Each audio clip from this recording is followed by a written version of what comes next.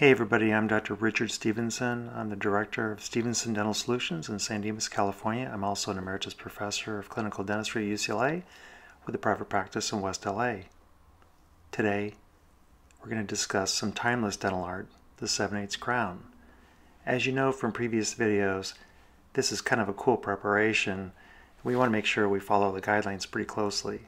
Let's start with the wax up, and we're going to do this on a regular die. This is a Fuji Rock die. Then we're going to transfer this die to a die made of the investment material from the same impression. And then simply sprue and invest this with the same investment material.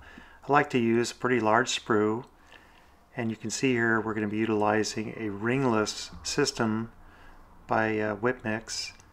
We're going to be utilizing a very carefully weighed out star vest with high expansion liquid and some distilled water. I like to weigh this to 100th or even 1,000th of a gram vacuum mix.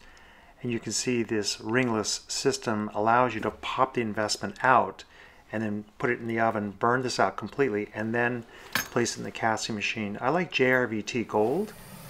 We're going to heat this up with a propane torch, and once it's ready, cast.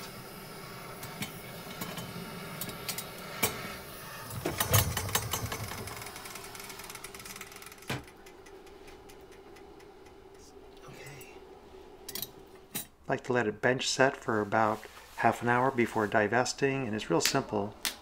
Just hit it with the back of a spatula.